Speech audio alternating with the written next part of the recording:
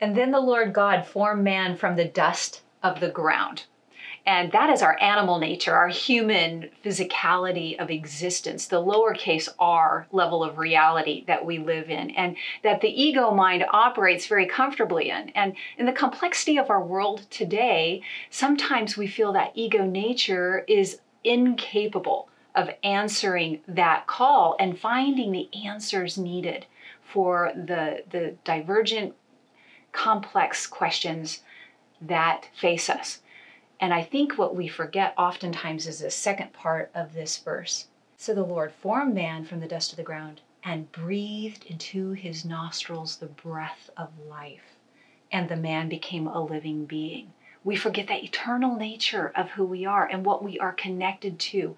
And that is what holds the answers to all of life's questions.